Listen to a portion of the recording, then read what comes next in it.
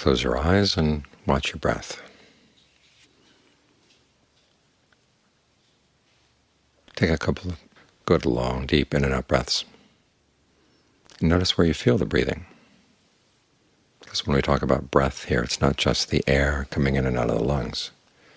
It's also the flow of energy in the body. And that exists on many levels, and the most obvious is the flow that allows the air to come in and out of the lungs.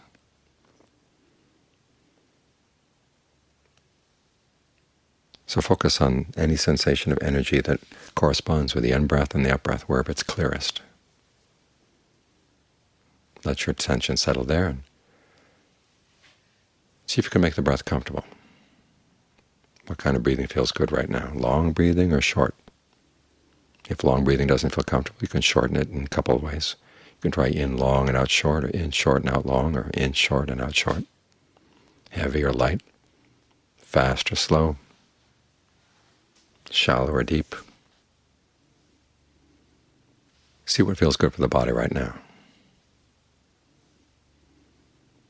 We're here focused on the breath as a way of training the mind. It's hard to focus directly on the mind, so you give it something to focus on. And as the mind stays steadily with the breath, you'll get to see your own mind a lot more clearly.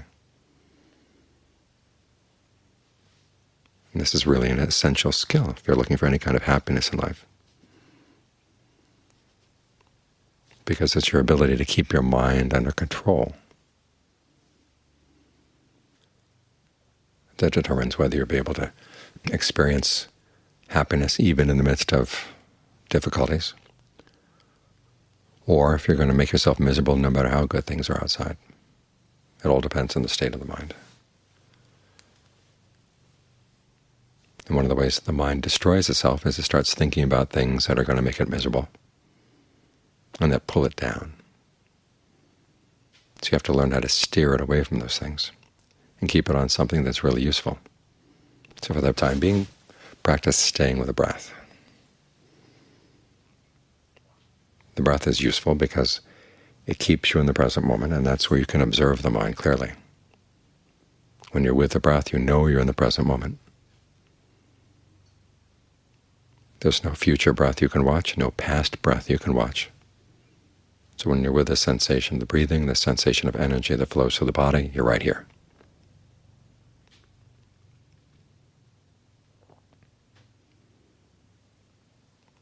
If the mind wanders off from the breath, just drop whatever that thought might be, and you'll be back with the sensation of the breathing again. If it wanders off again, bring it back again. No matter how many times it wanders off, just keep dropping the thought and bring it back. Each time you come back, reward yourself with a breath that feels especially gratifying. Something that feels good deep down inside. That way the mind will be more inclined to want to come back. We create a sense of ease here because it makes it a lot easier for the mind to stay, because you're fighting a lot of old habits.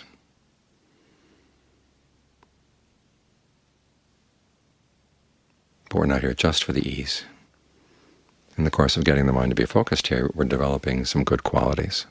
3 main ones stand out. They were in that chant just now. Ardent, alert, mindful. Mindfulness is the ability to keep something in mind. Like right now, it's reminding yourself you want to stay with the breath.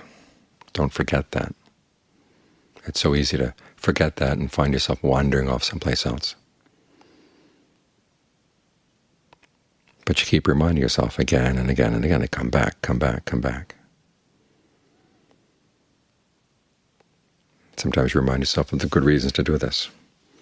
We need a mind we can depend on. We tend to depend on people around us. We tend to depend on our own bodies for lots of things. But with the passage of time, the body's going to begin to deteriorate, even though we don't want it to. We thought we had a good pact with it. We took care of it, it would take care of us, but after a while it seems to show that it doesn't have any knowledge of that pact at all. We depend on other people to help us then, and there's an extent to which they can help us, but there come points where they can't. That's when you have to depend on the mind.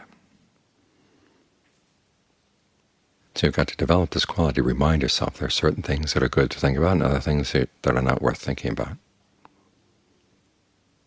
So you remember that, and you keep that in mind.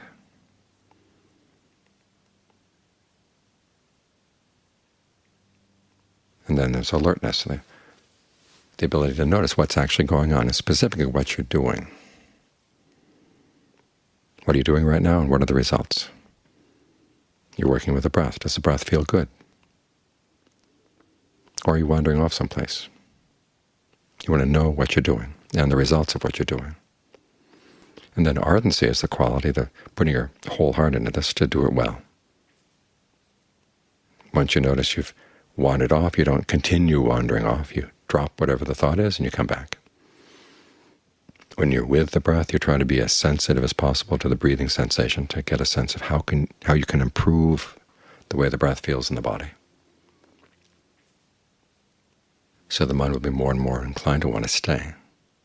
Take an interest in what's going on. After all, the flow of energy in the body is good not only for the mind, but for your physical health as well. You want to notice if there are any areas where you're tight or tense, or the energy flow doesn't feel good. And if you don't feel any energy flow, just ask yourself, are you feeling tense in different parts of the body? You can make a survey. You can start at the navel and come on up the front. Notice where you're holding tension that you don't have to. Let it go, let it go. Up the front, through the head, then down the back, out the arms, out the legs.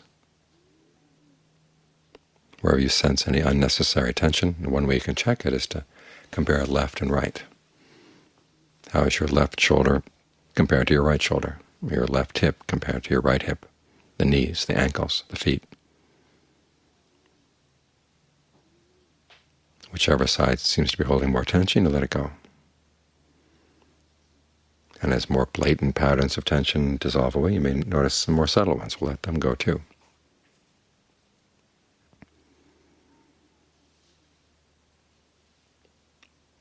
In this way you find that the present moment is a lot more interesting place to be than you may have originally thought. Straightening things out inside. The mind gets more and more firmly planted right here. In other words, you're using your ingenuity, you're using your discernment to help in this process of being mindful, ardent, and alert.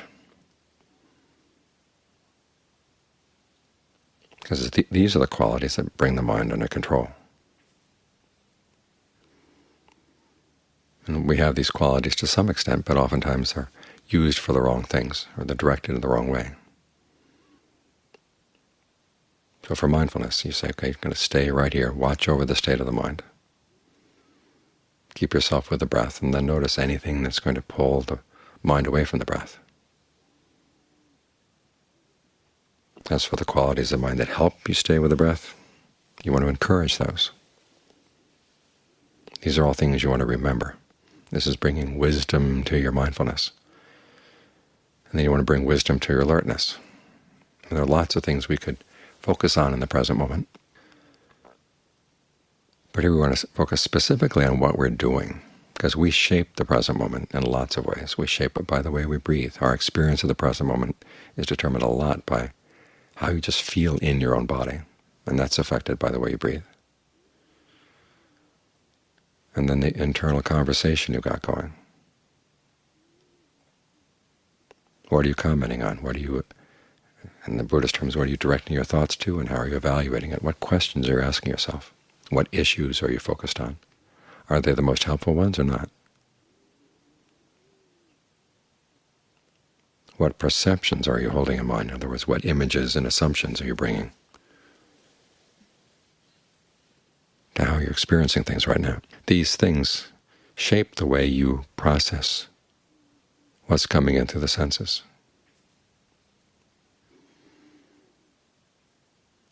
They come prior.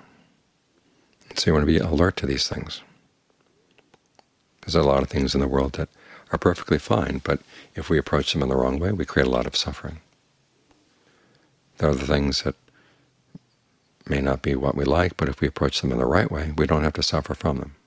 The suffering stays, or the stress stays right on the surface. It doesn't go deep inside, because we know how to process things properly. So being aware of how you're processing these things and how to do it well, that's how alertness becomes wise alertness. And then there's ardency, the desire to do it well. Well, you ask yourself, what things are worth doing really well, and what things do you do simply to take care of your duties? In other words, what are your priorities?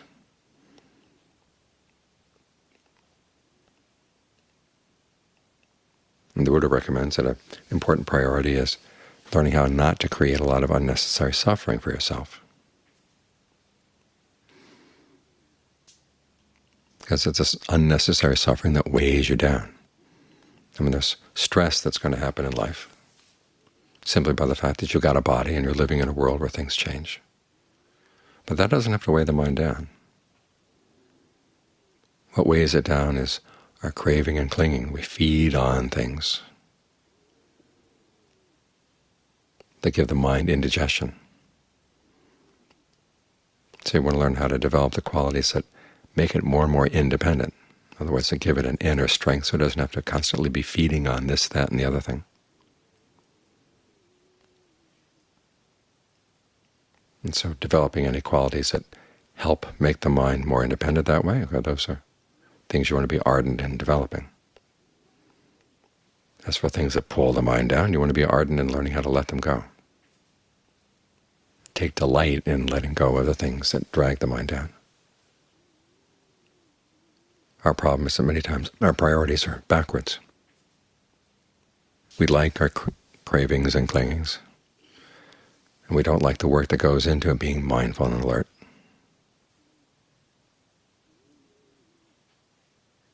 We have to learn how to look at things in the long term, because the mind is here for the long term. The body grows and then it decays, but the mind remains.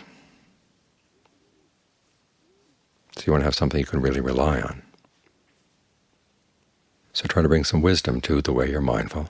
In other words, how you relate to what you remember from the past, which things are worth remembering, which things are not,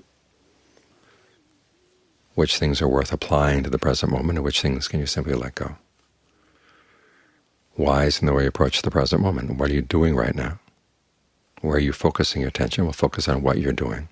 All too often we focus on what other people are doing. Then letting our moods rise and fall with what they're doing.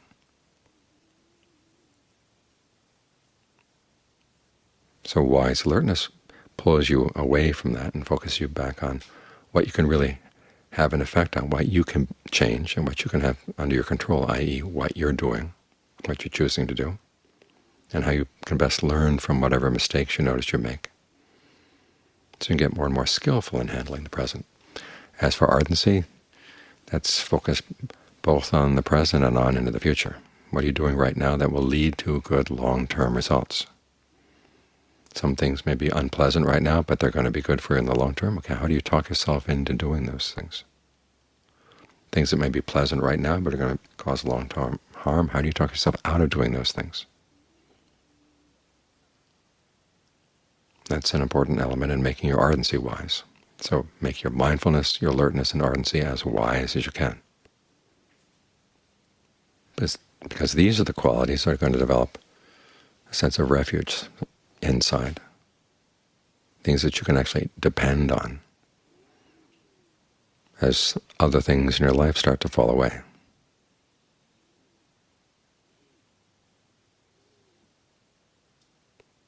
When these are strong, then you have good friends inside. When they're wise, you have good friends inside.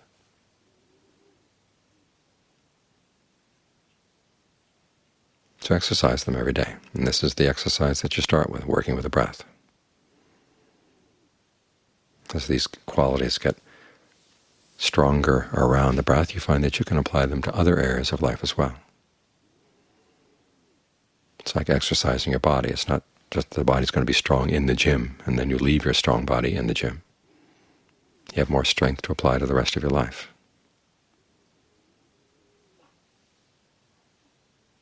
So a mind that you can depend on starts right here.